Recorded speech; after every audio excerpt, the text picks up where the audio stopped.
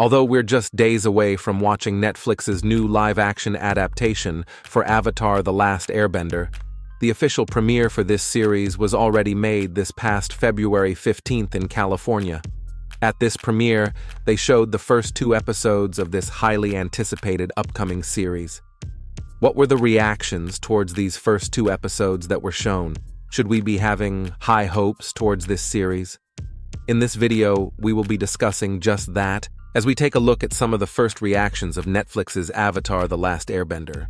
The first review comes from Seventh Art Studio, who is a Spanish-speaking Rotten Tomatoes approved critic, and had this to say about the series. I just watched the first live-action episode of Avatar the Last Airbender. Here are my first reactions.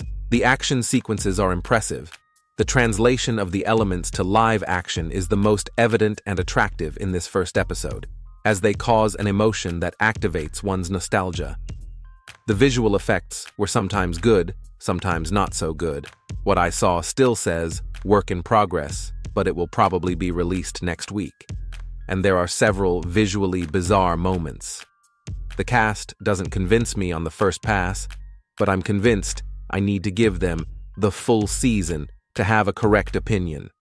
The story is fairly faithful to the original material. Let's see if it stays that way. And then he goes on to say that he will give a full review once the series premieres on February 22nd. The next review comes from Ryden Scarnato, who said, "As a huge Avatar the Last Airbender fan, I was satisfied with the first 2 episodes of the Avatar Netflix series. I'm cool with the changes and thought the bending was well done. Some of the acting was a little stiff, and I wish it was more cinematic, but it's a solid start." Sean Ballman, a film critic for Disappointment Media, mentioned that, as someone who grew up watching the animated show, he thought episode 1 of Avatar the Last Airbender was a solid start. It's a lot of exposition, but Gordon Cormier is great, and the visuals are quite good.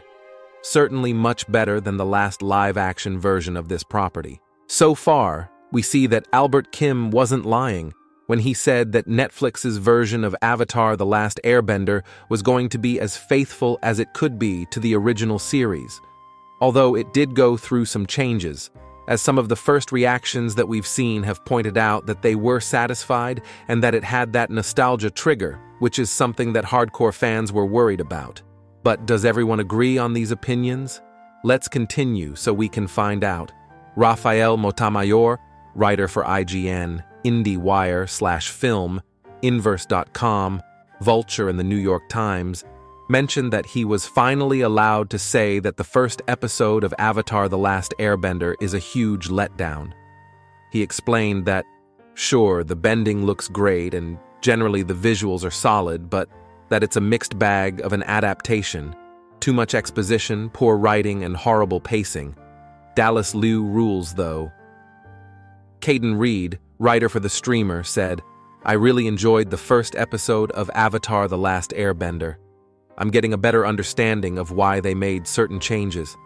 I definitely can see how some may not like it as much. Some of the bending's visuals are slightly off. I hope to enjoy the rest of Avatar Netflix." Rama's Screen, MPA-accredited entertainment journalist, film and TV critic, mentioned that Netflix's Avatar The Last Airbender Episode 1 was spectacular. This live-action version has done the old animated show, of which he was a fan of, incredible justice. He also added that the cast were terrific, the visuals were remarkable, and Gordon Cormier, who plays Aang, is a revelation. We continue things off with Mike Thomas, resource editor for Collider, who said, "The first episode of Netflix's Avatar The Last Airbender is fantastic. From the opening scene, you realize that this is far better than the 2010 film. The fights are great, but the standouts are the actors. These kids feel like Team Avatar. A fun new take on a timeless classic."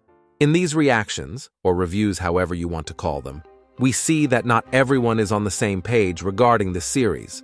Obviously, this is something that was bound to happen. Not everyone will have the same opinion on what they want to see and their perspective on the series. They do have some things in common, though. For example, the fact that they keep mentioning that the bending visuals look great, but not all the time, and that the cast did a great job.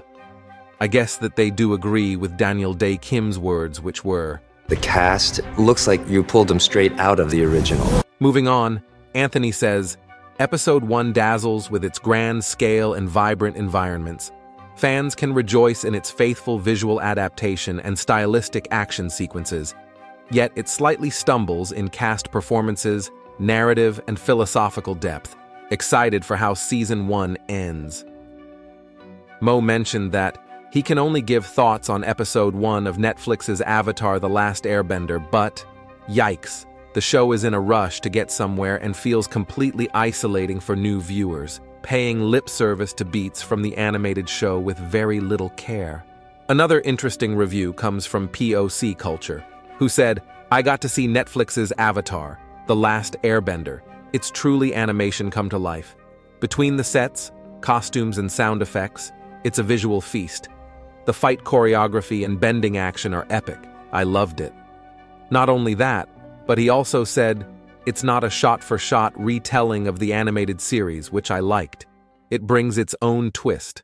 Some of the performances and dialogues are a little rocky at times, especially from the main cast. I hope that will improve. It's a little cheesy, as was the animated series. Dallas Liu as Zuko and Ian Ousley as Sokka are the strongest of the main cast. And of course, Paul Sun-Hyung Lee's as Uncle Iroh is absolutely perfect. At times, Avatar The Last Airbender is freaking epic like an Asian knock Star Wars. At others, it's a little bit like a CW superhero show. Is it better than the film? Of course. So overall, we have mixed opinions about the show. Some find it amazing, some aren't satisfied with it, either because of poor writing, like Raphael mentioned, or because it feels rushed, like Anthony expressed. The vast majority of them do agree on some things, like the bending visual effects that apparently look stunning, but that it's inconsistent when it comes to this. And that the cast apparently did an amazing job.